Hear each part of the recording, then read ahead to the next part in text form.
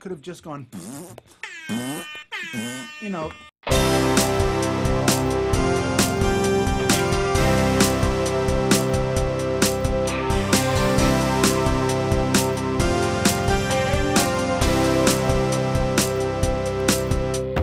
Alex and Joy are at it again. They've made some art and brought their friends. Made it for you, now that you know. Come and watch our show.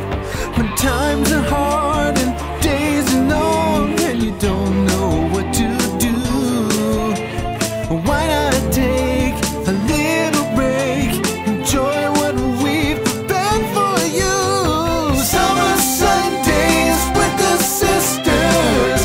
Lots of fun for everyone. Summer Sundays with the sisters. It's not even a full hour. It's Summer Sundays with the Davis sisters. Wait. Hey. Okay. Yeah, wait a sec. Where are we? Welcome to... Yeah, welcome to... No.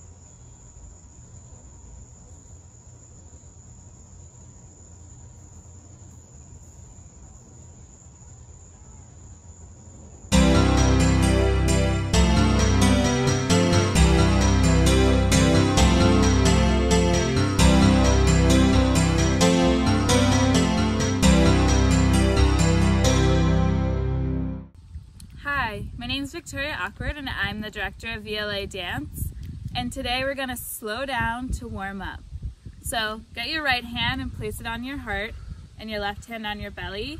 You can close your eyes or look at the scenery behind me, and we're going to breathe in and out for 5 times.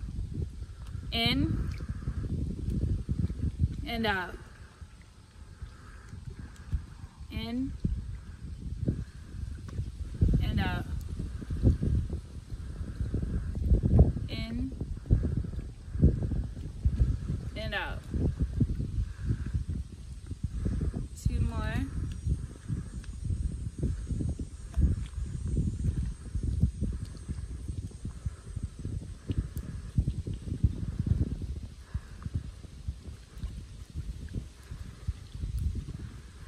And you can bring your hands in front of your eyes, either placing them on your face or just in front of your eyes. And gently open your eyes, let your hands fall down. Take in whatever you're seeing, the screen, your room. Nice. Thank you for joining me and continue to enjoy the show.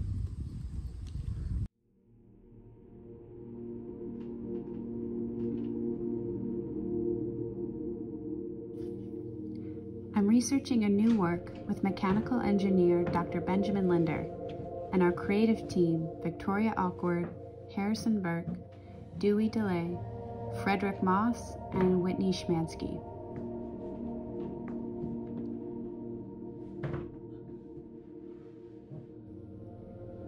In the realm of sustainable design, we've been prototyping these wooden boxes that operate as both characters and landscapes, exploring embodied questions around our accountability for and to innovation.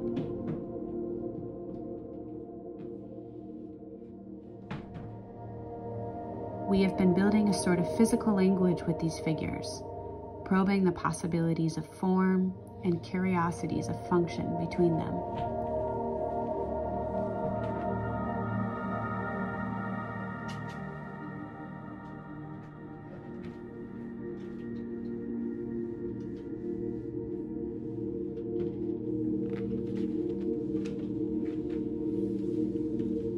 constructing, deconstructing, and reconstructing physical and emotional states to consider what's in our control.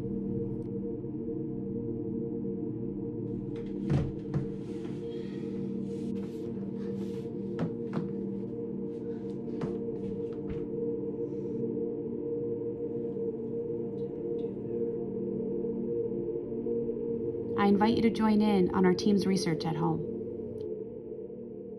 First, take a closer look around your home, no matter if it's on your dining room table, kitchen counter, under your bed, or Davis Sister style in your junk drawer. What's drawing your attention?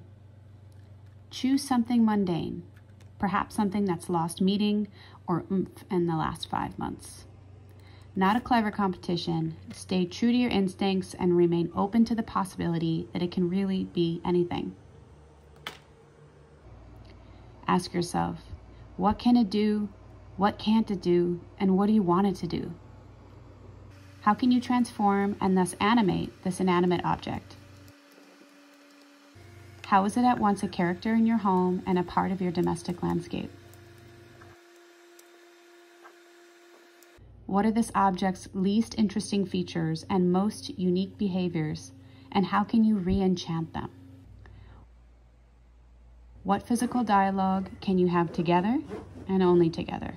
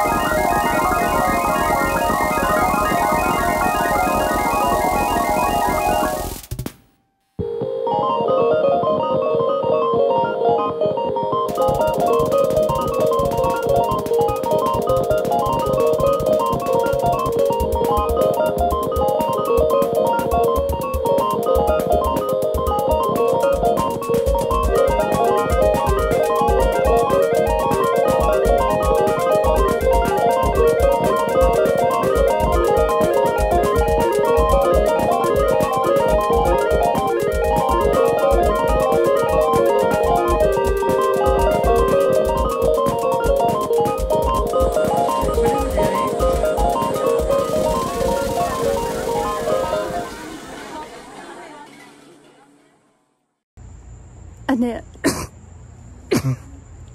Annette. I know when we were in high school you got into the occult. Now have you put a hex on me ever since I saw that dead plant of yours? I just thought, oh no, I hope Annette doesn't try one of her witchy experiments on me. I have a summer cold.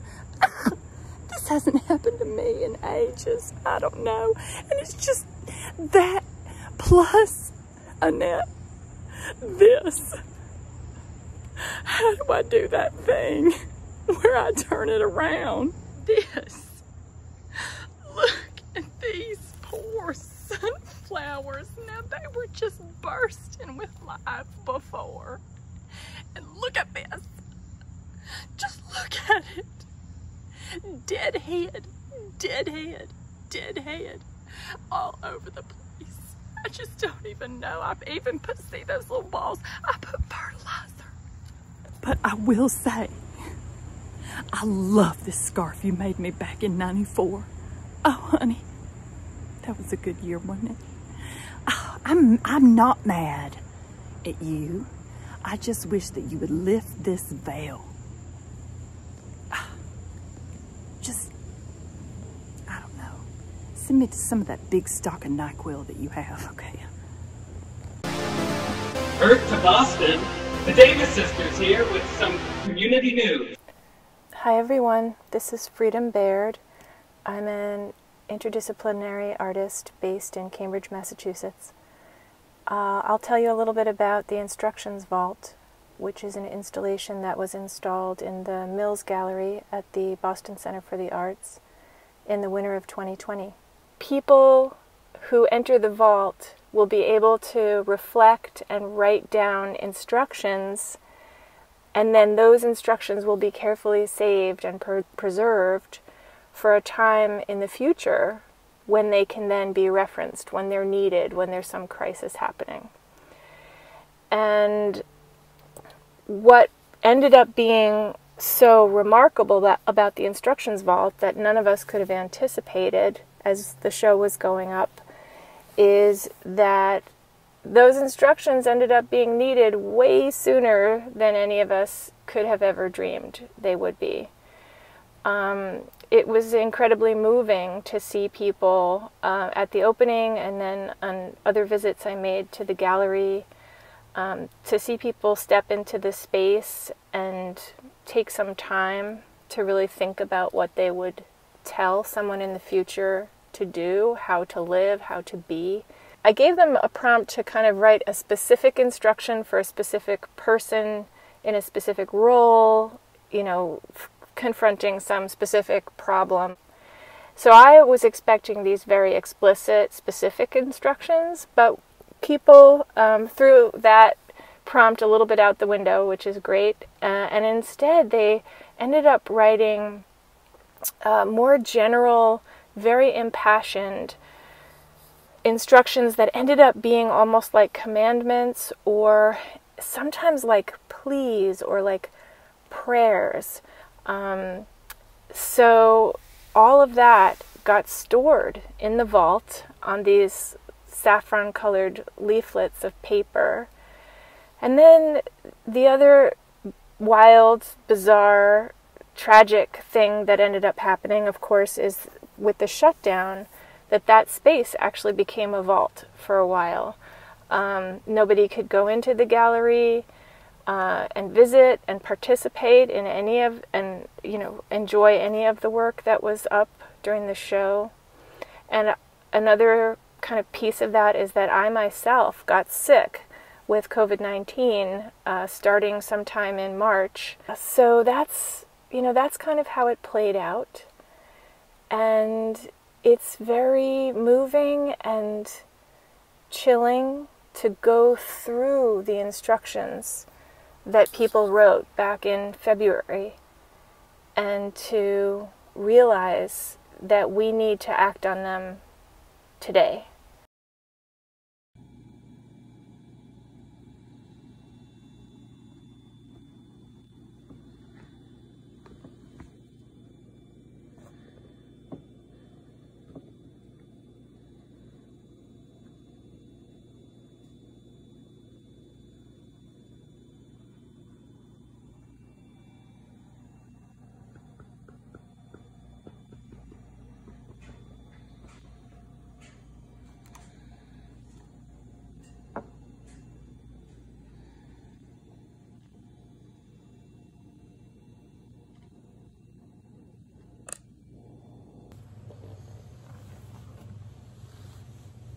Oh, Helen, you're always overreacting to my involvement with the magical side of knitting.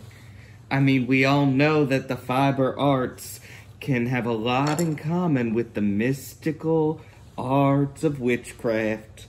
I mean, look, a knitting needle's basically a wand, and I like to use it as such. But no, I had nothing to do with your plants dying. I'm very sorry that happened. Maybe they need more water? Okay, I need to blow these out before my husband gets home. He doesn't like when I use the lighter without him. He gets very nervous, so. All right, okay. You look good, Helen. You look great. Yeah, that scarf is very, very nice. It's like how fashion is cyclical. Okay.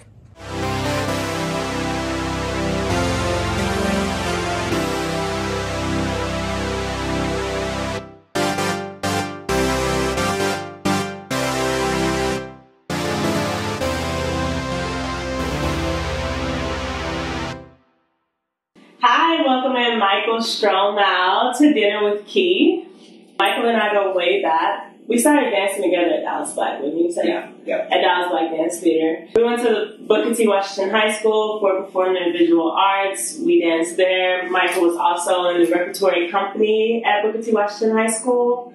So you would rush over from Booker T. all the time to our Dallas Black Dance Theater rehearsals. Yep. You would start your day at what, like 8 a.m.? 8 a.m. And then you would end your day at 10:30 p.m. Dance nonstop. Dance nonstop. With a few AP, chemistry, biology classes, English, English 2, whatever. Like, wow. I was like, it was definitely a moment in time, I think, like, doing that stuff, like, getting up, having to do academics, doing all of my dance classes at Booker T, rehearsing at Booker T, and then running over to Dallas Black to catch the rehearsals there. I was, like, always kind of, like, I feel like I was, like, in this in-between space in my mind. Like, I could never just, like, settle in on one thing. Like, I always had to be on. Like, I was like, I'm here and now I'm there. Like, it was never, like, a moment of, like, oh, like, I can kind of, like, sit back on it. Like, I had to always kind of be 5 steps ahead. I either was going to be 5 steps ahead or I was going to be 10 steps behind. So it was, like, always, like, this game of, like, how much more on top of this can I be? And it was, I mean, it was fun, and I was young, so I could do it. Like, I had the energy for it. And, like, but, like, thinking back on it now, I was like, that is actually crazy. Like, that's crazy. All and as your friend, I knew that dance wasn't your whole life. Like, it wasn't your world. But it dictated so much of, like, what you were or were becoming and what you were doing. Do you feel like all of that work has really paid off?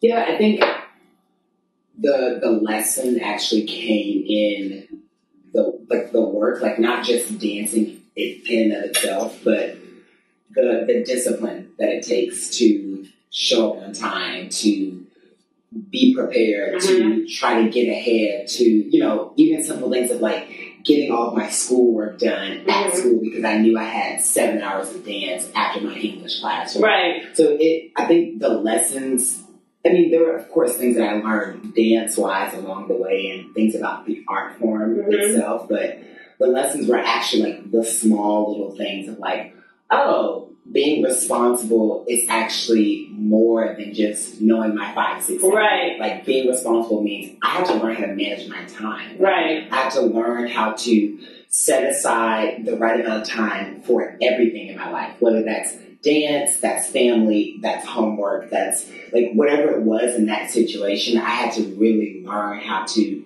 take ownership of it and not let that slow me down and be like, okay, this is what I'm being faced with right now, and this is how I have to deal with it because I actually have to. Like, it wasn't like, you know, like back when we were dancing for Dallas, like there wasn't that choice of like, oh, I think I'm going to do this today. So, no, like this is we were on schedule, and we just did it because, you know, I mean, one, we were passionate about it, but we knew like this was the work that we had to do.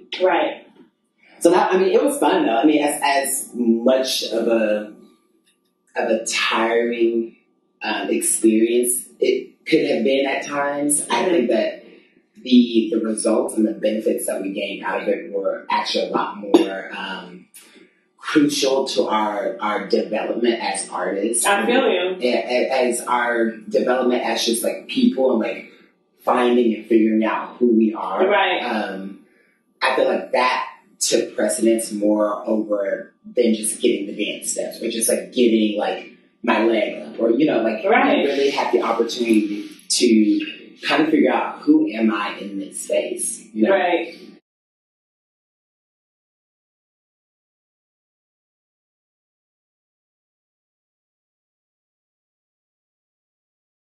I can say that after going through 4 years at Juilliard and even, being fresh at Boston Ballet right now, it's like I'm starting to realize like the small details that I had tried to forget about myself, that I'm actually telling myself to hold on to those things because they will make sense at some point. Right. Like those are going to be the things that separate me from everyone else that's still on the same path. Because I'm like, how boring is it to be in a space where everyone's exactly the same, everyone moves exactly the same, that there's no sense of uniqueness or individuality.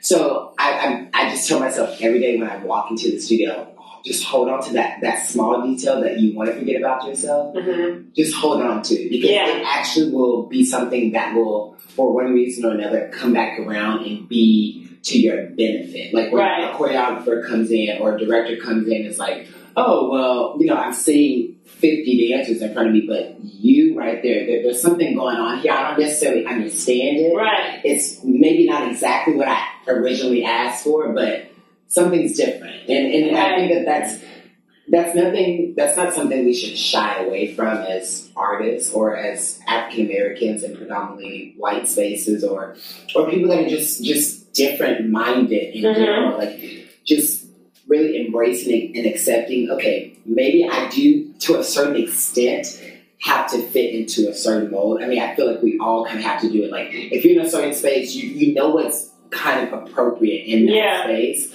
But that doesn't mean that you're confined to just that one school of thought. Like there are so many other influences that you can use and pull from to actually still make you a part of that environment, but an individual inside. Thank you for having for joining me. I'm like, I'll always come for the food. Right. This is how I kind of like trick my friends into having a conversation with me about art, because we don't like to always talk about these things, but I'm personally interested in creative processes and all the work that goes behind the scenes, the research, the questioning, all of those things are as important as the final product.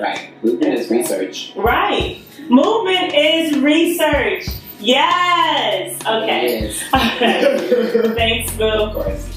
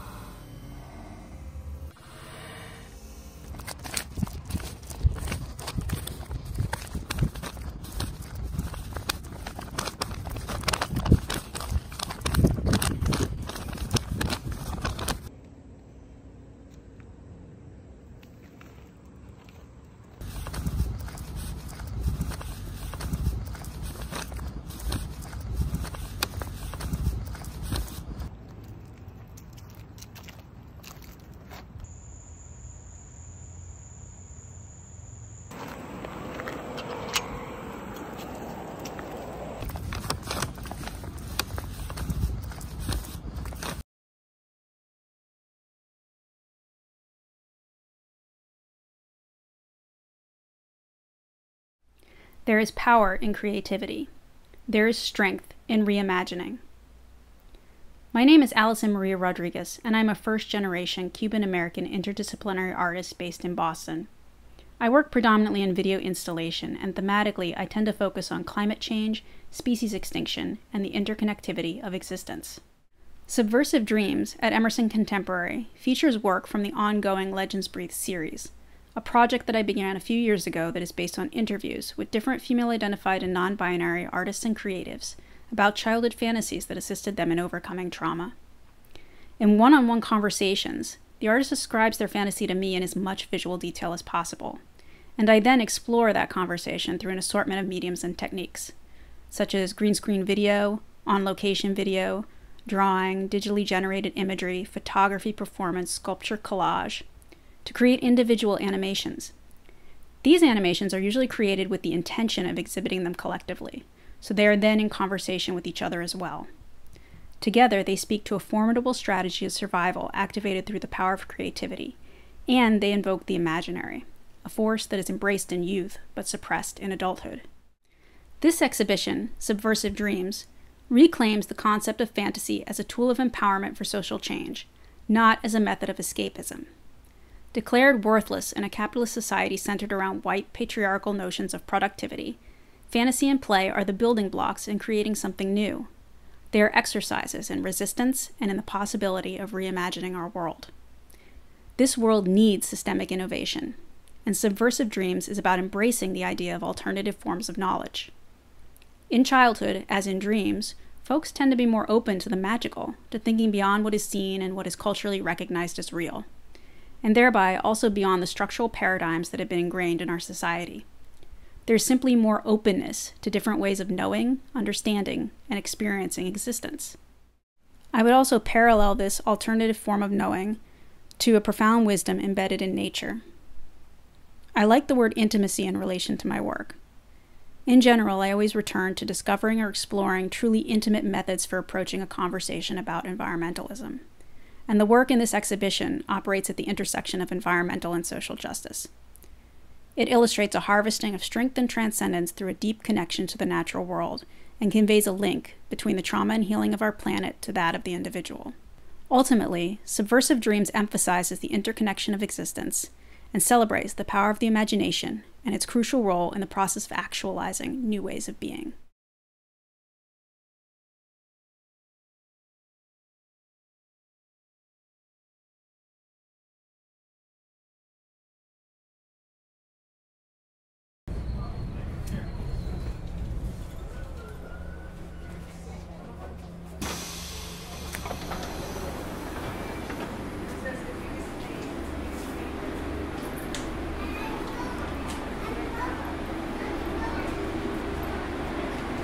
Attention passengers.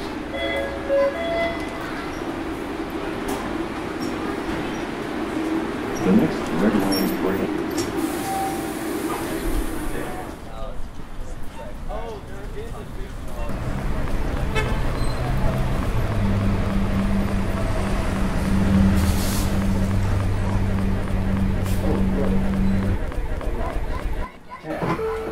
Taxation is central. Interest.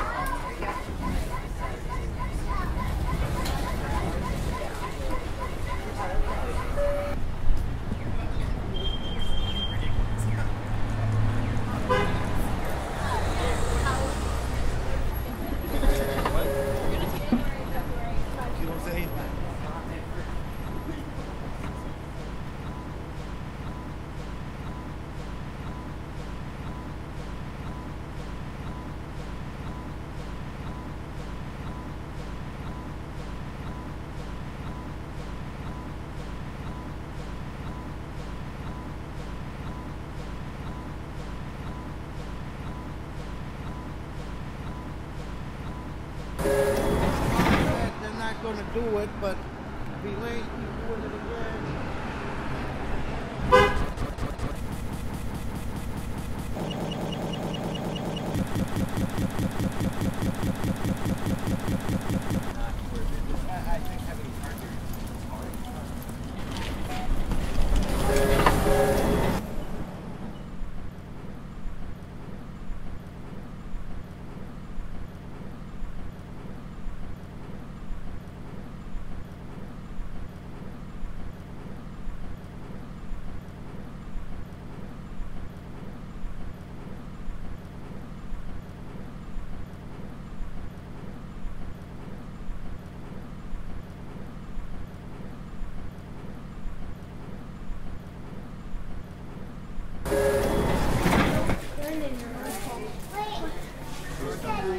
chain.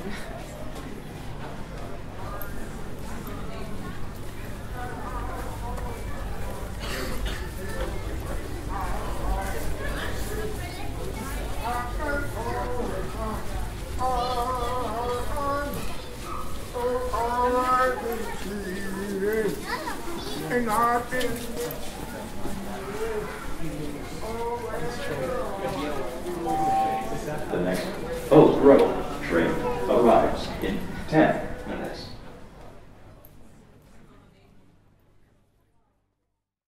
Here's one of my favorite songs of Fred Rogers. So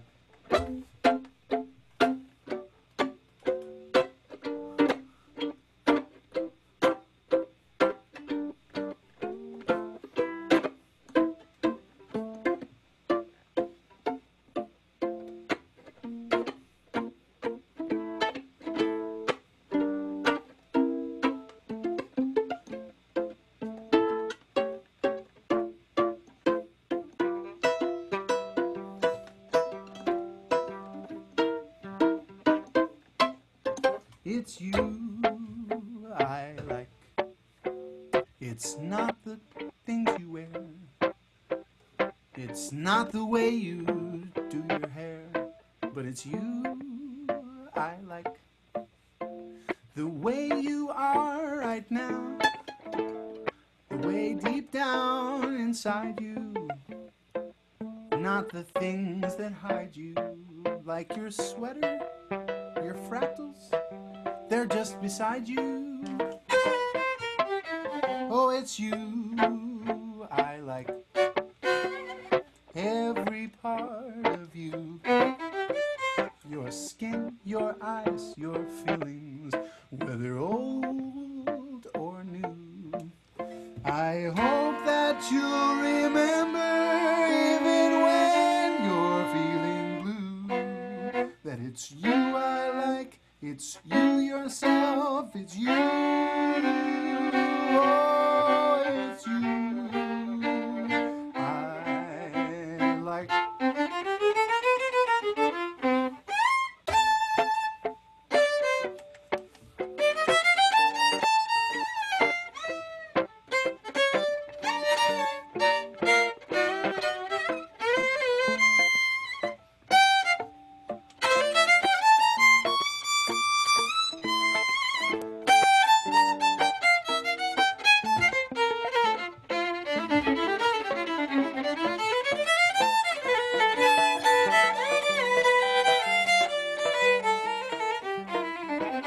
Whoa, it's you I like. Every part of you. Your skin, your eyes, your feelings, whether old or new.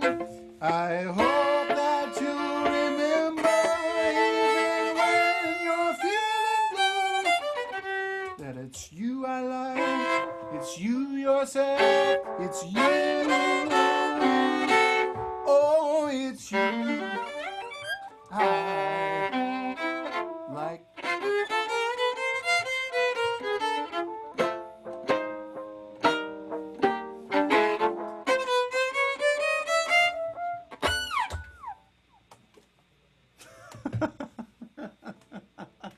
See, I missed the shift. There it is. Takes time, takes practice, but one day I'm gonna get there. It's gonna sound really good. If you'd like to follow me on Instagram, you can do so at Rob Flax. It's spelled like that little thing that shows up on the Zoom box, or wherever you're watching this. You can also follow me on youtube.com/RobFlaxMusic. And if you'd like to really support me and help fund my art so that I can buy more really lovely synthesizers, check out patreon.com/RobFlax, where you can sign up to support my music for as low as $1 a month.